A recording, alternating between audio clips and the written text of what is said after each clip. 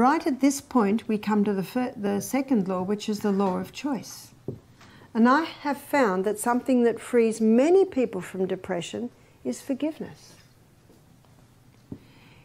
Forgiveness cuts the chains that bind you to painful past.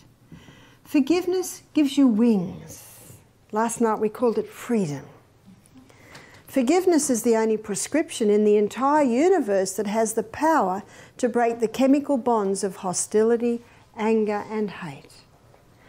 Forgiveness is a prefrontal cortex decision, and I can promise you that your limbic system will say to you they don't deserve it. Is that right? They don't deserve it.